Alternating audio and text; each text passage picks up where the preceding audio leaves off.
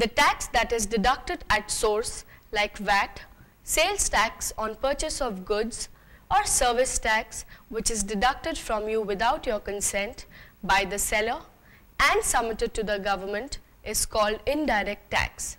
In simple words, indirect tax is the tax which is imposed on customers. This tax is collected by the sellers from the customers when they buy anything. Let us understand it in a better way with the help of this example. The tax on the basic public services like the speed post, telephone and mobile communication, transportation, restaurants and even beauty parlors is called service tax. It is also indirectly imposed on us. Another major tax is customs duty, which is charged on the goods that we bring from foreign countries. Some factories also import raw materials from foreign countries. They also have to pay customs duty.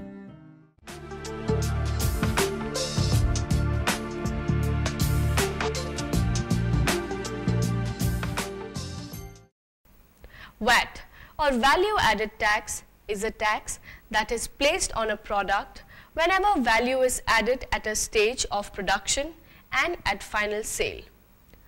Over 120 countries worldwide have introduced VAT over the past 3 decades, and India is amongst the last few to introduce it.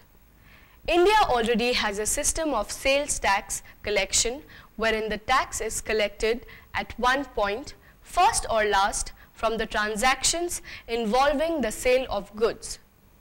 VAT would, however, be collected in stages, that is installments, from one stage to another. Under the VAT system, no exemptions will be given and a tax will be levied at each stage of manufacture of a product. Implementation of VAT makes it difficult for traders and businessmen to avoid paying taxes. They will also be compelled to keep proper records of their sales and purchases. VAT would mean higher revenues to the financially hit states in the country. So far, the trading community was amongst the biggest offenders when it came to evading taxes, but with VAT, they would not be able to do any more. That is why you see so many protests taking place over VAT.